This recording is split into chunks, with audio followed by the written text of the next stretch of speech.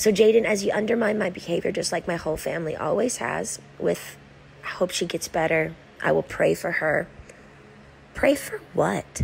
Britney Spears clapping back at her son Jaden. Do you guys want me to get better so I can continue to give your dad 40 grand a month? Or is the reasoning behind you guys deciding to be hateful is because it's actually over in 2 years and you don't get anything?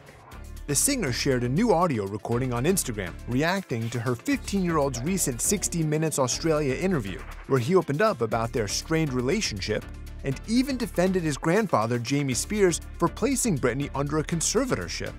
At first, I mean, everyone is mostly hating him for the conservatorship, right? But I think at first he was just trying to be like any father, like pursue her daughter's dream of like being a superstar and working and going and all these concerts and performing.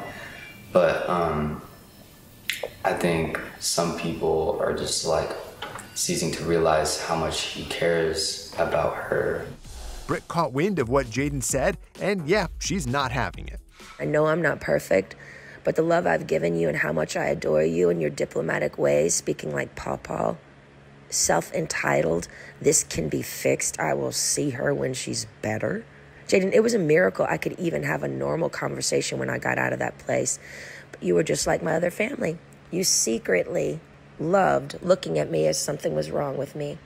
I didn't need a family hiding in houses and whispering behind my back, feeling subconsciously guilty because I paid for every thing in both homes.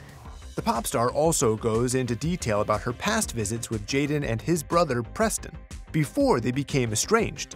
I sat in that kitchen and looked you straight in the eyes, beautiful boy, and said, how come I can't see you guys anymore? Or just see you guys more? I look forward to seeing you guys weekly. You said, Mama, oh, it'll change. You and your brother left me in that house always 2 hours early. Preston would sleep, you would play the piano the whole time. And if I didn't shower you guys with gifts and have amazing food ready and play a motherfucking saint, it was still never good enough.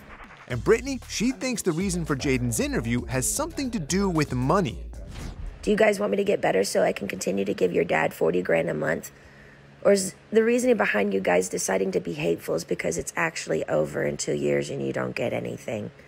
I needed unconditional love and support. But guess what? The whole twist of it all, which would have made a little bit more sense, I was in the greatest state I'd ever been because I was actually able to speak up 100% and say no. Britt's voice note ends on a solemn note, telling fans she's lost her sense of faith. Honestly, my dad needs to be in jail for the rest of his life.